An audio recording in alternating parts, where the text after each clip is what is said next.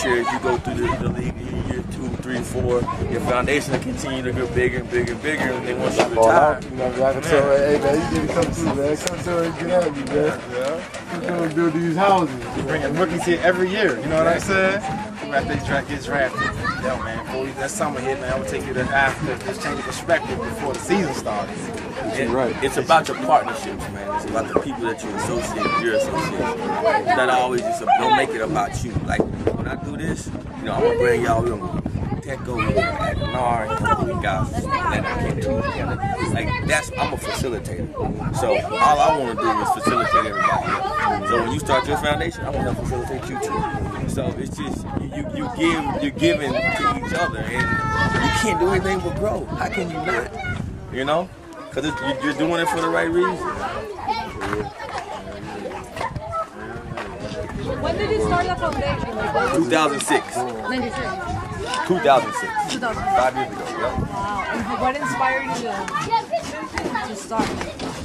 Came up with nothing. It was, you know, from a hard-working blue-collar family, and you know, I've always wanted to give back to the world's most poor. Like even when I remember being like 4 or 5 years old, you know, watching little babies on TV starting with the, you know, then it was Ethiopia that had all the babies. And I just, the vision of that, and you know, my dad used to like send money to support a couple kids here and there, and I've always said, you know, one day I want to be able to do that. I didn't know what it took, and then I was blessed enough to meet the ambassador to Malawi, who then introduced me to the then foreign minister of Malawi, and I went there and it changed my life. And since then, my foundation started off focusing on education, which we still do, educational initiatives, but now we've, you know, went solely almost full tilt on economic development, you know, particularly through sports, on things like that. So.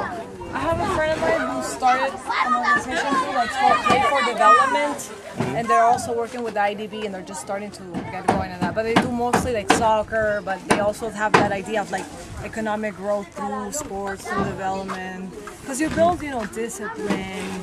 You train people to have goals to reach. I think that's how I see sports, you know, because I used to play a lot of sports in high school as well. Not so much in high school. Soccer, basketball, volleyball. I used to run the track a little bit.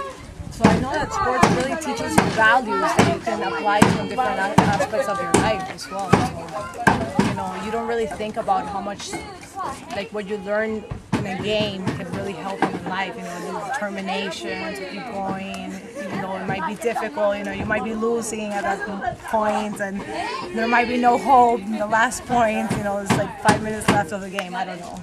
So that's kind of like how life is. You know, there's sometimes where like you feel like you don't have no time left and you're under pressure, but you know, you kind of gather that strength and you look at those that are there to support you. And so I think it's really cool. Like I think I already mentioned to most of you that I really appreciate.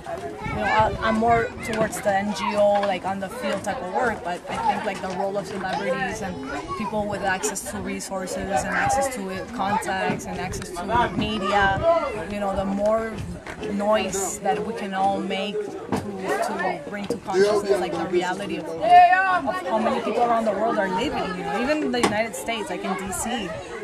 Some people are sleeping on the streets, you know, and it's like nobody seems to be talking about it. I mean, if they do, it's not a thing that's like an urgent issue to solve. It's like, oh, it's there, but it just kind of stays there, you know. So I don't know, I wish you the best, and you know, the work that you do, and I'm sure that, you know, we're gonna cross paths again somewhere.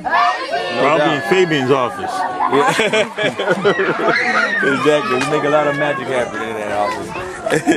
In whose office? Fabian Coles. Oh, okay. You know him?